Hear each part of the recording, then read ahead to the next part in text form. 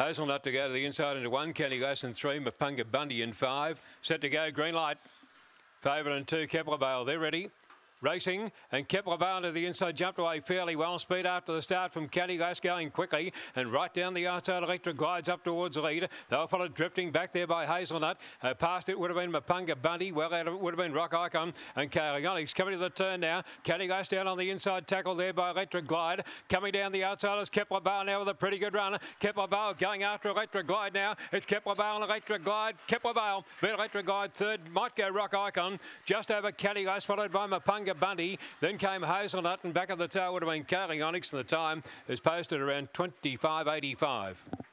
And 25.85, the favourite wins, number 2, Kepler Vale. Around the 160 mark or thereabouts.